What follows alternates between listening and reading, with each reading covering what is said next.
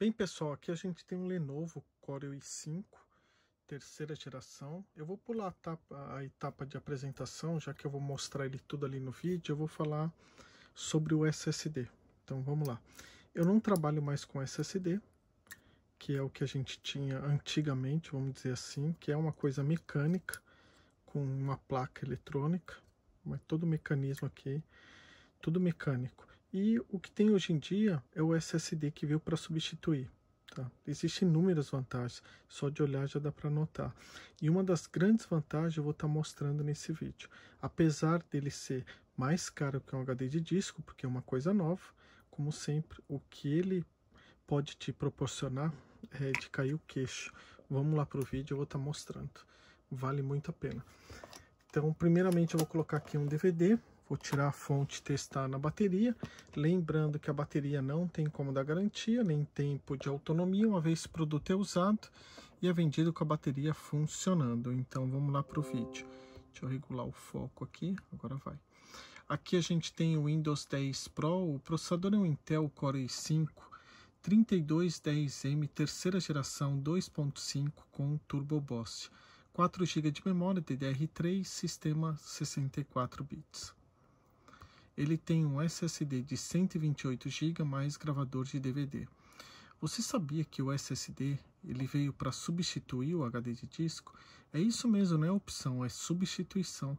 Tem ideia o que ele é capaz de fazer no seu computador? Então, se você quiser descobrir e até conhecer, ou até se espantar, continue assistindo o vídeo. Caso já conheça, avance o vídeo uns 30 segundos.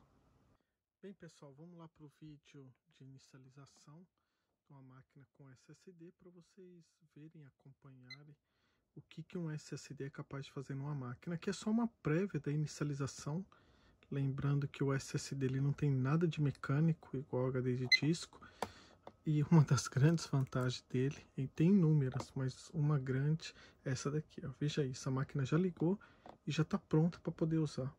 Se ele já faz isso na inicialização, imagine usando o aparelho. Bem, pessoal, vamos lá continuar.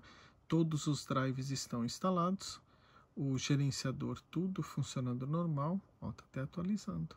Além do idioma português, tem mais 3 idiomas instalados para troca imediata: espanhol, inglês e japonês. Aqui é um resumo dos hardwares da máquina. Tem câmera embutida e microfone, tudo funcionando normal. Aqui está a bateria dele. Nossa, claro que não vai dar esse tempo, mas a bateria está fenomenal. Bateria funcionando normal, tem Wi-Fi e agora vamos testar a internet.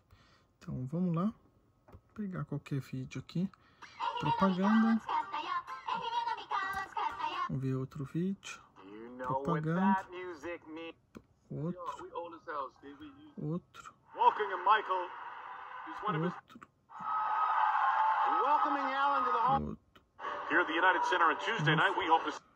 Esse vídeo é antigo.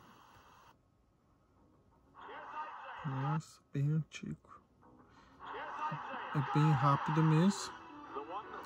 Graças ao SSD, agora eu vou estar mostrando o visual do aparelho para vocês. A parte interna está bem conservado. Vamos lá dar uma geral. Por isso que eu sempre peço para o cliente dar uma olhadinha no vídeo. Aqui eu consigo mostrar em todos os detalhes, diferentemente de foto. Então, se tiver marca, é marca de uso. Não tem nada que eu possa estar destacando na parte interna. Na parte externa já começa aqui, ó. Tem uma marquinha, nada que afeta o desempenho. Deixa eu tentar focalizar. Vamos lá dar uma geral, como eu faço também em todos os aparelhos. Mais marquinha de uso. Deixa eu tirar arrumar o foco aqui, ó. É mais essa marquinha aqui, ó. Parece um descascadinho, nada que afeta o desempenho do aparelho. E agora vamos dar uma olhadinha o que ele tem.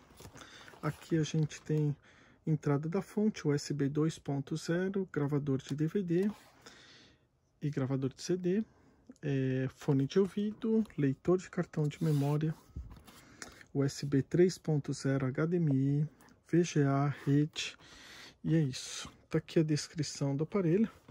Eu vou deixar a descrição e o valor abaixo do vídeo. Se você gostou do aparelho, entre em contato. Se estiver procurando outros notebooks, dê uma olhadinha aí no meu canal. Aproveita, se inscreva no canal, assim você não perde nenhum produto que eu esteja publicando. Acompanhe em tempo real. É notificado toda vez que eu fizer novas publicações. E claro, somente aqui você pode ganhar. Olha só, esse mês, quer dizer, até acabar o estoque, tá de 750 um HD portátil. Mas como faz para ganhar? É só mandar um print confirmando que está inscrito aí no meu canal do YouTube, tá? Não adianta falar eu tô inscrito no canal, porque não tem como eu saber, tá certo? Eu só vejo a quantidade. Quando o cliente manda um print, ele confirmando que está inscrito no canal, ele ganha esse HD portátil. Então não esqueça de enviar o print, tá? Se não esqueça de enviar o HD. Então é isso, pessoal. Obrigado por enquanto. Uma boa noite. Fica com Deus e até mais.